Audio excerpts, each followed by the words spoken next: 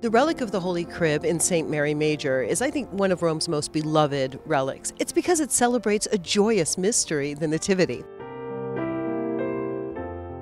It comes all the way from, indeed, Jerusalem, when in 635, due to a siege, the Patriarch of Jerusalem was unable to celebrate Mass in the Grotto of Bethlehem one Christmas Day, and began to realize the danger that these sieges and attacks were posing to the relics in the Holy Land.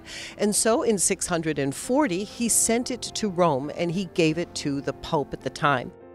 Pope Theodore accepted the relic and he put it in the Church of St. Mary Major, which became almost immediately the Church ad Praesepe, the Church of the Crib.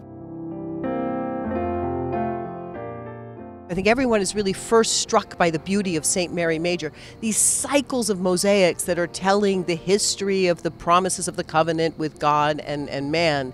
And then we see this triumphal arch with the stories of the Incarnation and this throne with a cross at the very top. And directly below that triumphal arch with all of those beautiful mosaics, there is that simple wood in which the Word became flesh for the very first time. And it's a way of understanding all of that beauty, all of that dazzling splendor that collapses into the reality of the humble arrival of the Savior in a stable in Bethlehem.